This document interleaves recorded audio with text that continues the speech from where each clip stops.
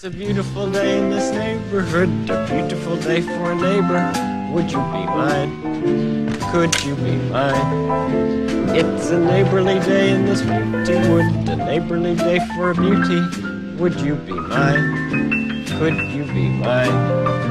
I have always wanted to have a neighbor just like you. I've always wanted to live in a neighborhood with you. So let's make the most of this beautiful day. Since we're together, we might as well say, would you be mine? Could you be mine? Won't you be my neighbor? Hey kids, do you want to go to visit the farm in the neighborhood of Make Believe? My dear friend Dr. Beth Valentine rang me and told me a great lesson about how bacteria and viruses can work together, and the importance of feedlot sanitation and stress reduction. She's a woman who works at the dairy farm in our neighborhood. Takes care of cows and all kinds of products there. And I thought we'd just go over there today and see some of the cows.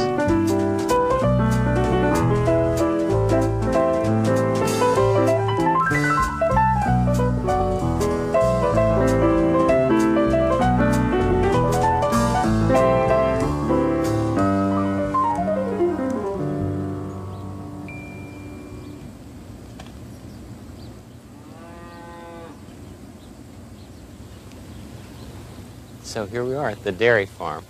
Hi, Dr. Valentine. I know a lot of kids that have told me that they want to be farmers when they grow up, and I remembered you telling me about an interesting case that demonstrated how important it is to keep your farm nice and clean and your cows stressed, unstressed, and happy. Hi, Mr. Rogers. I would love to share this story with the kids. It's a great example of viral bacterial synergism. For those of you that want to raise cows, it's important to realize that young cattle are more susceptible to infection and disease, since their immune system is still developing. This can easily be due to early weaning, partial or complete failure of passive transfer of maternal antibodies, or any other cause of immune suppression. Stress can suppress the immune system too, and calves routinely experience stress during branding, dehorning, and castration. Ouch! I would be stressed too. Well, having a compromised immune system means that these cute little baby calves are more likely than adults to get infections that lead to disease. For example, one of my favorites, bovine coronavirus. Let me invite over one of my good friends, Dr. Ling Jin, to tell you guys about bovine coronavirus. Hello, kids. It's so nice to be here today at one of my favorite places, down on the farm in the neighborhood of Make Believe. Nothing like talking pathology at a feedlot. Well, today I will be telling you about bovine coronavirus. Bovine coronavirus can manifest itself at several different syndromes. Though it can be seen in all ages of cattle, it's most often seen as its gastroenteric form in calves between the ages of 1 week and 4 months. Subclinical or recurrent infections in adults are common, with the virus excretion rate increasing at parturition and during the winter months, since the virus has greater stability in the cold. In another form, bovine coronavirus can result in respiratory disease, usually in juveniles post-weaning, around 2 to 6 months old. The virus has a positive sense, single-stranded RNA genome and replicates in the cytoplasm. It also has an envelope and can be transferred in fecal, oral, or respiratory secretions. Coronavirus is named after its beautiful crown. The crown it wears is made of club-shaped peplimers called spike proteins that adorn its envelope. These spike glycoproteins are an important determinant of species specificity, tissue tropism, and virulence. Some folks think that spike proteins differ depending on the tissue tropism of a given coronavirus. Thank you so much for sharing, Dr. Jin.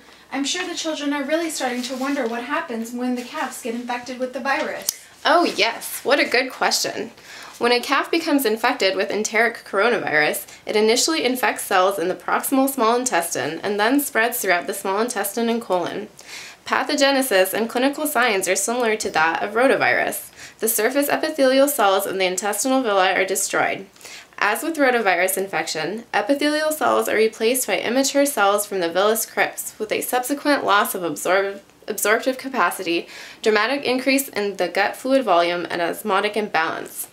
If a calf gets infected with the respiratory form of bovine coronavirus, it infects the upper respiratory tracts and contributes to enzootic pneumonia of calves. The pathogenesis involves stress and an initial respiratory viral infection, followed by a secondary bacterial infection of the lower respiratory tract, producing a serous to purulent nasal discharge. This is an example of that viral bacterial synergism. That is exactly what we were talking about before you arrived, Dr. Jin. The kids here are interested in becoming farmers when they grow up, and I was telling them how important feedlot sanitation was because of problems like this, where one issue, the virus, leads to additional problems, such as bacterial infection. The case that I called Mr. Rogers about is an example of viral bacterial synergism. In this calf, a secondary bacterial infection invaded opportunistically, following infection with the respiratory form of bovine coronavirus, and the culprit was E. coli. Perhaps we should invite Dr. Dan Rocky over to teach the kids exactly what this E. coli bacteria is all about. That sounds like a wonderful idea, Dr. Valentine. In fact, here he is right now. Hello, Dr. Rocky. Good afternoon, kids. I'm excited to be here today to tell you all about E. coli. I heard all of you were eager to learn about the importance of proper feedlot sanitation in cattle management, so understanding E. coli can play an important role in keeping all the calves healthy. E. coli is a gram-negative bacteria found on cattle farms and can live in the intestines of healthy cattle. The toxin requires highly specific receptors on the surface of the host cells in order to attach and gain entry. Because ruminants lack a receptor for the toxin in their GI tracts, it does not normally cause gastrointestinal disease in them and is considered commensal. When E. coli sticks to their GI tract, cattle harbor the toxigenic bacteria without any ill effect, shedding them in their feces, from where they may be spread to other pathologically affected species. However, a calf with a compromised immune system can develop a bacterial pneumonia through microaspiration of E. coli, which can then take advantage and develop as a bronchopneumonia of the lower lobes. With all the stress of shipping and the sudden change in diet at weaning, the calf can also get overgrowth of E. coli in its GI system. Well, thank you so much, Dr. Rocky, for sharing that with us today. So, back to the exciting case I called you about. This poor juvenile steer was an example of a freshly weaned calf that contracted bovine respiratory coronavirus, possibly at or on the way to the feedlot, because of all that stress that we talked about. The coronavirus infection made it susceptible to bacterial pneumonia. Some folks even think the respiratory form of bovine coronavirus causes lesions in the turbinates, trachea, and lungs. Oh, wow! I just bet that all that compromise to this poor little guy's immune system opened up the door to the E. coli. That's where the viral bacterial synergism played a role. That darned Escherichia shamelessly took advantage and set up shop as an opportunistic bacterial pneumonia. This sort of thing is pretty common in feedlot cattle. Some folks even call the clinical syndrome bovine respiratory disease complex, bovine infectious respiratory disease, or just shipping fever. Though there are a variety of vaccines people are working with, the best ways to deal with problems like this are simple: sanitation and minimization of stressors on your calves. Reducing stress on your animals will help their immune system stay in tip-top shape, and keeping your farm neat and tidy can help minimize exposure to pathogens.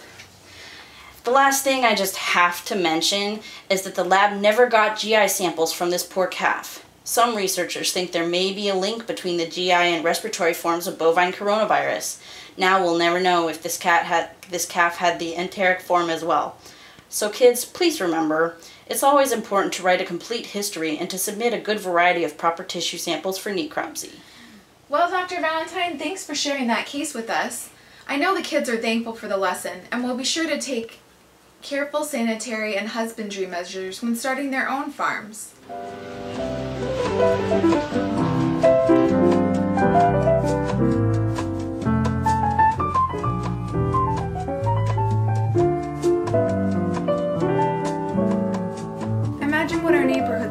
like if each of us offered, as a matter of course, just one kind word to one another, or an opportunity for a secondary bacterial infection. I like being with you. I'll be back next time. Bye-bye.